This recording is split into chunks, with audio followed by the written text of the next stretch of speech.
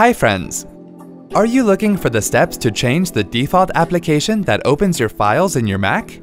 Let's go ahead and see how you can change the default application to open files in Mac. On the Finder menu, click on the Go tab and then click on Documents from the drop-down menu. Right-click on the file you want, move the cursor to Open With, and then click on Other from the submenu that appears. Select the application you want as the application to open the selected file.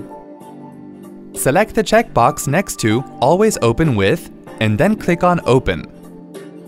Now the default application for these extension files has been changed with QuickTime Player. See? That wasn't hard at all. Thanks for watching. For more details, click on the eye icon on the top right of the video. Check out our iYogi channel for self-help videos on Windows, Mac, smartphones, security, social media, and much more. Have something to ask or share? Pen it down in the comments. To get iYogi tech support, dial toll-free numbers. To stay empowered technically, subscribe to our channel.